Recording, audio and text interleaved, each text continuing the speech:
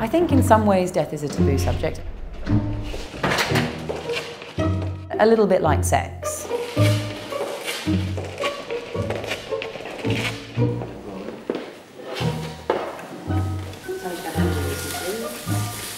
There's no doubt that the toughest thing about my job is that we are operating in an industry still that I think is not working wholeheartedly on behalf of the bereaved.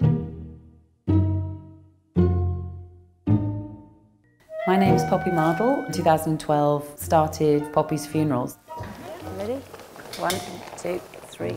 Ideas that, that funeral directing is about heavy lifting, and it's about having a strong stomach, and it's about, handling, incredibly difficult emotional situations that you just need to kind of shut down. That's not how we work, and that's not what we found to be true.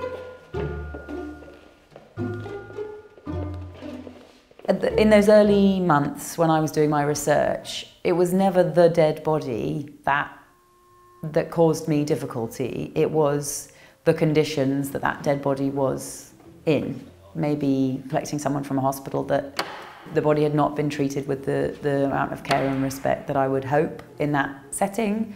And even really basic things like this thing that funeral directors do where they call the body the deceased. It's a really unhelpful, kind of identity-crushing thing that I'm sure helps people who work in mortuaries from connecting with their work, and I don't think that's a good thing. So a typical day at Poppy's will be, the phones will be ringing a lot, and the people calling will probably be calling to say that somebody has died.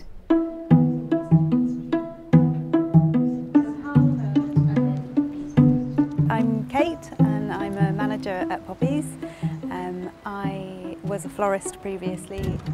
We're going to go to St George's Hospital to collect somebody who's died. Yeah, that's what we're going to do now. The first person I saw who died, who I was collecting, when I first saw her, that I thought the words that came to my mind were, oh, that's what happens. It was sort of a realisation of this thing that I knew happened but had never really considered, was in front of me, and I then sort of processed that and dealt with what that means. I don't know, try to be aware of the fragility of life, I suppose. Obviously people die in different places, so it's not always from a hospital. Sometimes we collect people from their house if they've died at home, or from hospices or care homes. Yeah, but today's St George's.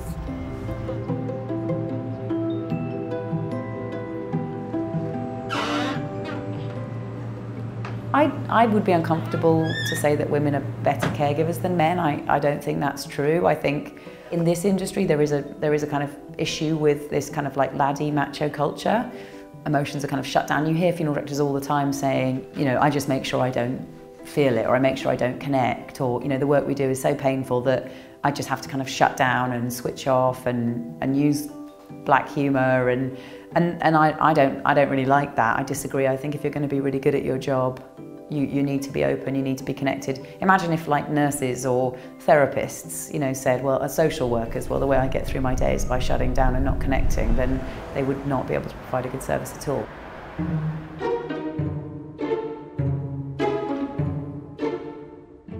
We don't embalm people, we don't put people through a conveyor belt experience. Every single person who comes to us, we will work as a team to think about what they need.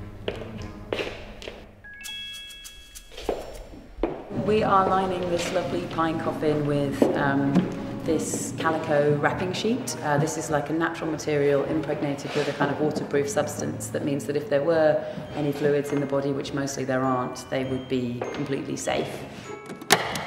Lots of funeral directors line their coffins with plastic, which is a real shame because it means that when you're buried, you're going in the ground basically in a kind of plastic container. So we're trying to do something which is biodegradable and which feels really lovely and natural. These coffins are lovely because they're just solid pine, and you can sort of, it just feels different, it looks different.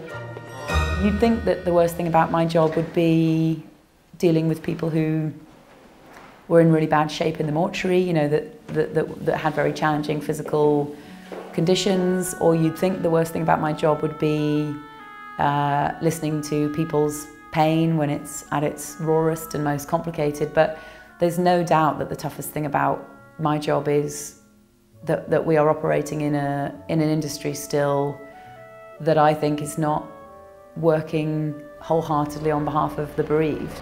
My name's Isabel Potter and I started working for Poppy 2013.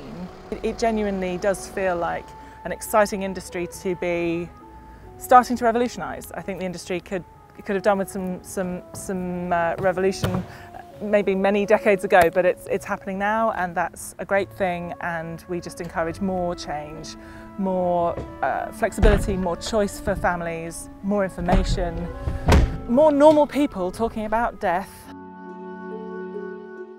There's absolutely no doubt that working with the dying and working with the dead and working with the bereaved equips you to deal with your own mortality. I think if we can do something to just release people's natural instincts to share and talk, we will make a huge difference in how empowered people feel about what is inevitable to us all. We are not all going to have babies, we are not all going to get married or have civil partnerships, but we are all going to die. And yes, there's sadness, but there's sadness in life, and that's normal. And it's normal and natural to die and be dead. This work teaches you to do the things you need to do as soon as you can. I think seizing the day is a great phrase. I think probably tomorrow will come, and probably the next few years will come, and it's worth planning for the future. But I think getting on with your life is a really great idea.